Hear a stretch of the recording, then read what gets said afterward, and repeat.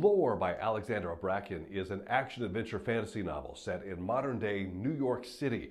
Every 7 years, the descendants of 9 Greek gods can be hunted as mortals during the Aegon.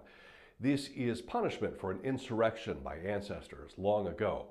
Lore Perseus is the great many more greats granddaughter of Poseidon. She's 17 years old now. Her family was wiped out in the last Aegon, and she has sworn to have nothing more to do with the gods, despite the temptation to get revenge on the god who killed her family. When the new round begins, 2 participants visit Lore. One is a friend from childhood that she thought had died.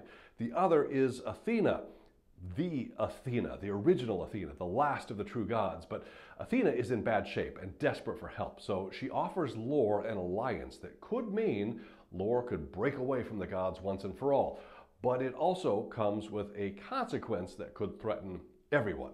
If you liked Percy Jackson when you were younger, this is an older, amped up version for older teens.